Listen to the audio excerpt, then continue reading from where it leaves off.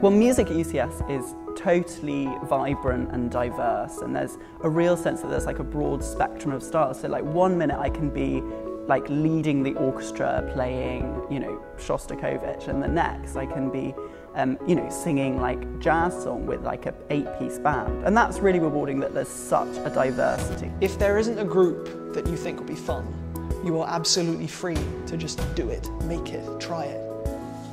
I took up the guitar because I saw other people playing it and thought, that's really cool. I want to do that.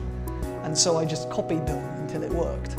It's that kind of, if you want to do it, do it. If you want to try it attitude that I think has made my time with UCS Music so memorable. A diverse mix of music making, rock music, jazz, there's something for everybody right across the age ranges.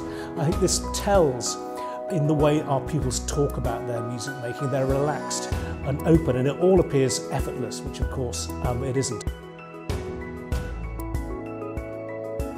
The tradition of drama at both parts of the school, but particularly the senior part of the school, has been huge in their development, both socially, physically, and as well academically, exploring the whole range of emotions and the way people connect.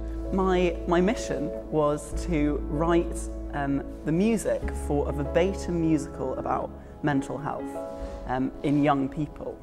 And as I began to workshop things with the cast, it became clear that actually there was a real way to use music to tell these stories in a way that wasn't manipulative or too emotionally you know, based, but actually to try and convey something that isn't always captured in words. One of the things about the drama here at University College School is that it's tremendously inclusive. So we have rugby players playing gentle parts, we have young people playing big parts, we have people on stage saying nothing at all but playing an important part within the whole troupe. So there's a student-led production that's directed, produced, everything by the kids in the sixth form. There's a massive senior school play or musical, very large scale, loads of people involved, very high quality.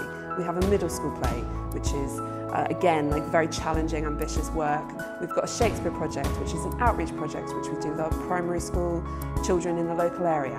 We've got the lower school play, and we also take 2 shows every year up to the Edinburgh Fringe.